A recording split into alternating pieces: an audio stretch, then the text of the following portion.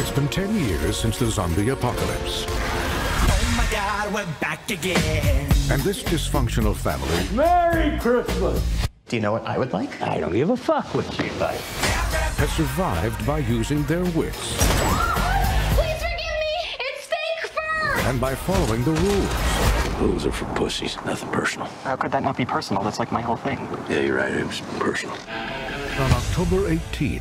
What made you do it? And don't say the script. Can this be just between us? Drugs cost money. Didn't see that coming, right?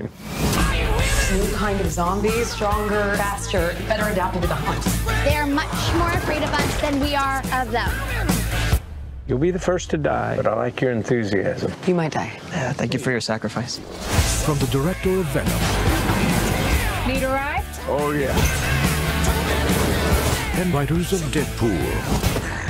Casablanca. Oh, God. Well, I think I would have made a damn fine president. I think those cigars were left over from the Clinton administration. Academy Award nominee Woody Harrelson. Let's kick some dicks. Academy Award nominee Jesse Eisenberg. Right now? Right now. Academy Award nominee Abigail Breslin. You don't have weed, do you? Boom! And Academy Award winner Emma Stone. What the fuck? Zombieland Double Tap. Time to nut up or shut up. That saying's very 2009.